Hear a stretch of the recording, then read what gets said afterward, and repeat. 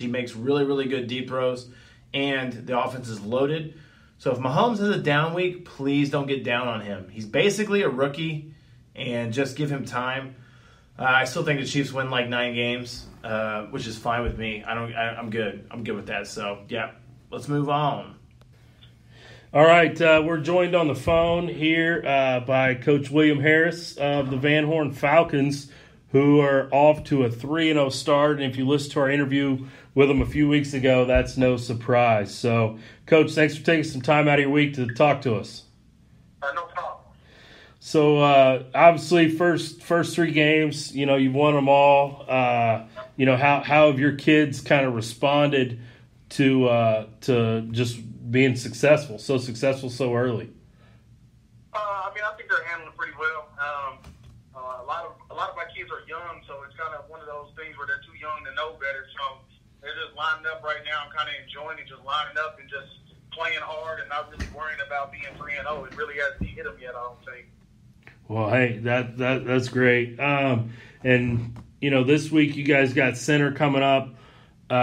You said before on the show that was kind of the team you were looking to see the progress you had made over your 3 years there. So, how they've been looking on film? They look good, man. Coach DeLong, me and him are pretty good friends. We talk in the summer. We try to get together in the summertime. The past couple of years, he runs a great program, man. So I know those kids are going to get better every single week. But on film, you can tell from game 1 to game 3, they've gotten better every single week. So it's going to be a great test for us, and we expect to go out there and be in a dogfight.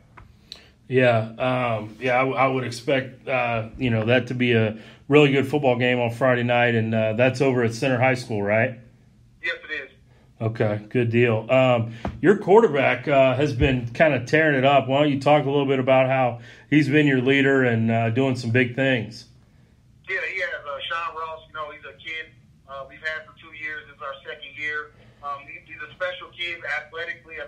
He runs track, and I think he clocked a 10.900 last year during the track season. So, he's a kid that can run. He's provided some explosive plays for us on the offensive side of the ball, but he can also throw the ball. So, he's done what we pretty much expected him to do this year against competition, and it's just something that we just keep on him about getting better, the little things every single week, and if he just keeps improving on those little things, he could really finish this thing on a high note, really special season. Yeah, I've seen some highlights of him, kind of bouncing around on Twitter and different places, and he looks like he's really tearing it up for you guys. Yeah, he's definitely a guy. Who else has kind of been some leaders on your team through these 3 games? Our defense right now is playing really well. We've given up 12 points in 3 weeks, so defensively. Wow. We've got a couple of young kids that are really playing well. We got a sophomore, Travion Page, who's playing safety for us. Excuse me. He's doing a great job for us right now. We've got a sophomore defensive end. I think he has maybe 4 or 5 sacks on the season. Man, that's great. Obviously being a long-time defensive coordinator, if you're playing good defense and getting after the passer and making them uncomfortable, you're gonna have some success. Yeah, it helps out a lot when the D-line's playing well. Yeah. So after what's that? Sorry. No, I was just gonna say, I really hope you guys can get this done against Center on Friday, and I really feel good for you guys. I'm happy for all the success you guys have had this early in the season, and I really hope that continues. All right, thank you. We hope to keep it rolling too. Yep. Hey, so good luck to you guys, and thanks for taking a few minutes to talk to us. All right, thanks, man. Thanks for having me on. Yep. All right. Hey, thanks again to Coach Harris jumping on with us and taking some time. I know he's got a busy week, so it was good to kind of catch up with him. And, if you get a chance, go out for Friday night and support them at Center High School. Yeah, it's always important to support your local teams, keep up with them. Just talk about, if you can't make it out to the games, talk about it. Put it out on social media, talk about it, put it out there. So it's very important to support our local teams and everything. So Gary, talk about your Absolutely. game last week, Shawnee Mission East. Yeah, Shawnee Mission East. We got the first win under our new head coach Justin Hoover at Lawrence High School. We won 43 to 13 or 43 to 12, something like that. But and then JV, we completed the sweep on Monday. So it was, it was good to get a win. Our kids really, after the week 1 loss, bounced back, and in preparation for that week 2 game against Lawrence, they were very focused. Our kids worked hard at practice and knew how important it was, and are really, as we sit here the night before our 3rd game, we really feel like the kids are fully in. Which with all the turmoil and everything the program had in the last 8, 9, 10 months, is saying something. I mean, I feel like the kids believe in us and believe in themselves, and they're just going to continue to get better. PJ Spencer, our returning All-State defensive end, he had a really good night. He pretty much shut down one side of the field. They couldn't run at him at all. Ashton Andino, our nose, he had a really good night. He's had 2 really good weeks, actually, and I would expect him maybe to start getting some college looks here in the next month or so if he continues to play that's good. the way he has been. He's really put in the work. Lee Marshall, our other defensive end, obviously I'm going to talk about the D-line because that's what I coach, but Lee had a really good night. One of our linebackers that's a senior, Tyler Stottle, he really tore it up, and he actually got on the, I believe it was 8-10 varsity players of the week or team of the week. He got a linebacker spot on that post that was on Twitter. That's cool. From 8-10 varsity. So yeah, he had a dynamite game, was just all over the field making plays. Our defense, that's kind of the design of it is we want our linebackers to be able to run and make plays. So, he had a really good night. And then, like I said, Monday, our JV kids, we went back to Lawrence and took care of business and won that game 35-12. So, we swept Lawrence. Tonight, actually, as we record this on Wednesday the 12th, our freshmen beat Olathe Northwest because they're on to the next opponent already. No surprise. No surprise, Coach man. Hare. Coach Hare, he does it No again, surprise, man. Coach Hare. Coach Hare's 3-0 with that freshman group, man. He has that magic. He just keeps winning down there. Right. So how do you feel about the game this week? Olathe Northwest also has a new coach, Coach Hafter. He's coming from college. He runs a flexbone system, which is what we ran previously. So defensively, I feel pretty good about our game plan going into it, right, and being able to stop it because we've seen it a lot over the last 4 years. These kids' whole high school career, I mean, they played against it in practice every day. And our coaches, all of our defensive coaches are returning staff members, so we kind of know some tips and tricks and things to look for. So I feel pretty good about the game. And we've had a couple good days of practice this week. Obviously, a short week because we play on Thursday. Right.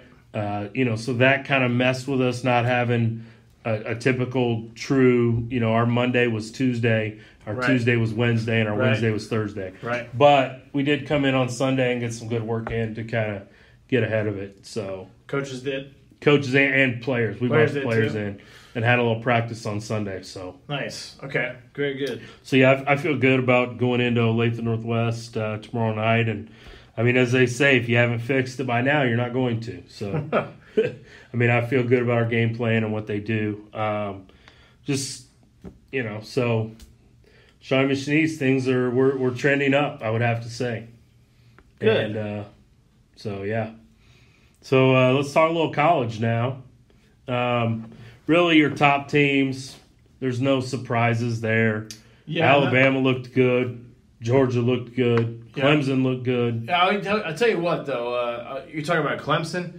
So Clemson went to College Station and beat A&M. A&M looked good. Yeah. And That was a little bit of a surprise that A&M gave them that much of a game. you know what? When you start thinking about it, when you like retro think about A&M, you're like, wait, why wasn't A&M ranked?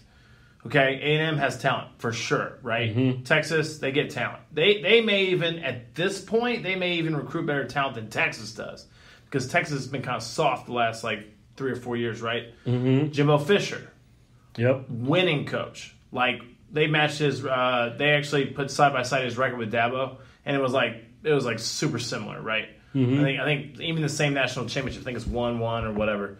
So for Jimbo to turn A&M around, which actually, you know what, I say turn around. They really weren't like. They weren't terrible. No, they weren't, and I don't even know if they should have fired Sumlin, honestly, but they did, and they got Jimbo. But that program looks good, and losing by 2 to Clemson is not a bad thing for A&M. And I thought Clemson going into College Station and winning that game and playing gutsy football, Clemson definitely is. I don't know what the rankings are now. Is Clemson still number 2? Yeah. I would think yes, right? Yeah. Okay, so anyways, yeah, no huge surprises this week. Me and you got a little shocked on how bad USC played against Stanford. Yeah, I was very shocked about how bad USC played. So when you take a look at that score, what it says to me, and I watched a little bit of it, what it says to me is that Stanford's offense is okay. Stanford's defense is good. Stanford's defense is really good, and they've been good for the last few years, especially, I mean, with the Harbaugh influence and everything. Going through, do we have any big games this week? Any big games this week? I'm seeing one right here, LSU Auburn. Yeah, LSU Auburn. And Auburn is a 10-point favorite in that game. I think that's a little high. I think Auburn is going to win that game, but that is pretty high. Because LSU's quarterback's not bad. I watched LSU play. Their quarterback's not bad. Yeah. And so if we were betting, I don't know who's going to take our betting advice now. Yeah. We were bad last week. Dude, okay, I'll say this. Do not bet your house on this, but you got to go LSU. You got to take, if it's 10, I'll take LSU. I'll take LSU in the points. Yeah, for sure. Yeah. But Auburn wins that game, right? Yeah. As far as 2 ranked teams playing, Boise State plays Oklahoma State. I have no idea. I got no clue. Yeah, I don't know. I haven't. Potential upsets or anything? Not really. TCU Ohio State's interesting. That's 4 against 15. Yeah, but I think Ohio State will handle them. Ohio State will handle them. I don't know what the line is, but anyways, one more shout out to Herman Edwards. Yeah, Arizona State. Huge win for Herm. They're ranked now 23. Yep. Herman Edwards is a good coach, right? Oh, absolutely. Not the Super Bowl coach. Not a Super Bowl coach, but he's a good coach. We've talked about it, not on the show, but Herm Edwards got a raw deal when he was the head coach of the Chiefs. He actually got a really raw deal when he got fired from the Jets, and he got a really raw deal when he got fired from the Chiefs, because the Chiefs basically said, we're going to rebuild, and you won 2 games and you're fired. Yeah. And so it's turned out okay for us in the long run. In the short run, it sucked because we got Todd Haley and we got Romeo Crennel, which ended up being trash head coaches. But we ended up getting Eddie Reed, which is great. But Herman Edwards got a raw deal. I think he was a coach for 2 or 3 years. It was just the case of him and King Carl were not on the same page. King Carl got fired that year too. So the same year they axed both of them.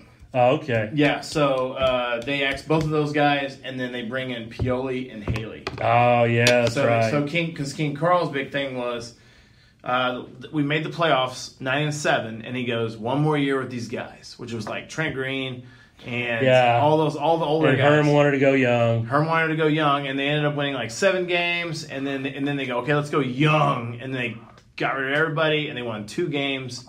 And then they got rid of both of them. Yeah. So the rebuilding process obviously wasn't approved through the Hunt family, but whatever. But again, it worked out in the long run. Anyways, Herman Edwards has done a great job in Arizona State so far. And best of luck to him this week. So, any more college games you want to throw out there? I don't think so. I'll say one more thing about college football. Probably have some Missouri fans that listen to this podcast. Drew Lock is playing really, really well. They haven't played anybody really tough yet, but he's playing at a very high level. I'll have to check and see who they're playing this week. They're playing Purdue. I expect them to win. It's on the They road. should- they it's on should the, beat it's on the them. road, but they should be.